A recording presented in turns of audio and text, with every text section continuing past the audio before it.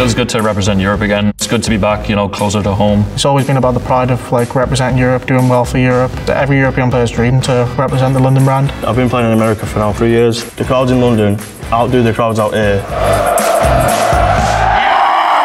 I think one of the biggest differences between North American fans, the fans are much more engaged in Europe. They're just more willing to talk to the players on the pitch. They're more willing to shout songs. The London event last year, hands down the best one. Arsenal connects this well, in Indy, one by one, the two of them are dominating this search and destroy.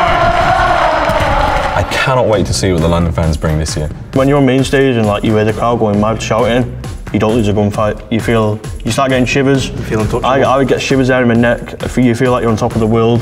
When someone's screaming my name and I can hear it through the headset, I'm telling you, I don't care what the situation is. I think they're going to set an example.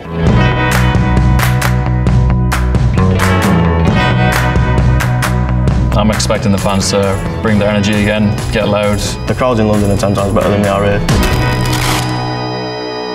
Even if you're from Paris, I'd still support us over Paris, to be honest. Got to. You've got it, right? We're going to win, so.